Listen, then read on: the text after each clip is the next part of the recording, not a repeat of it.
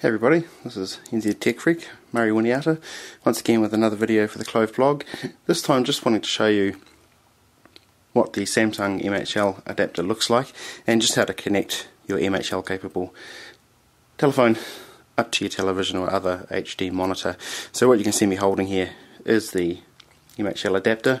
Obviously there's a micro USB plug at one end to go in the phone, and if you look carefully beside that, I may not show that one on the video, you can see a small connector for a micro USB charger, and at the other end of course you have a standard HDMI input for connecting to the television.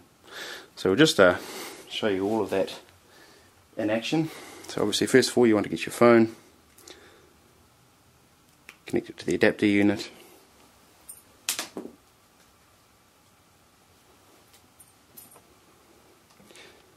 Plug a power source into the adapter unit.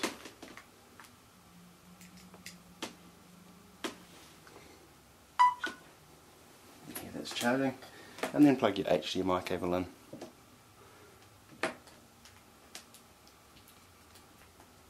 Now what you should hopefully see in a moment is my telephone's display mirrored on the television. So it's as easy as that. One thing worth pointing out, at the moment there aren't any televisions available that are actually MHL capable natively, so that's why you need to use the adapter, and for the meantime using the adapter it must be plugged in to charge.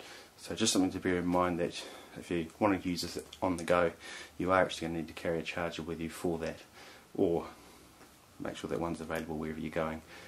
So that's the MHL adapter and how to connect it up to your television. That's NZ Tech Freak signing off for the Clove blog.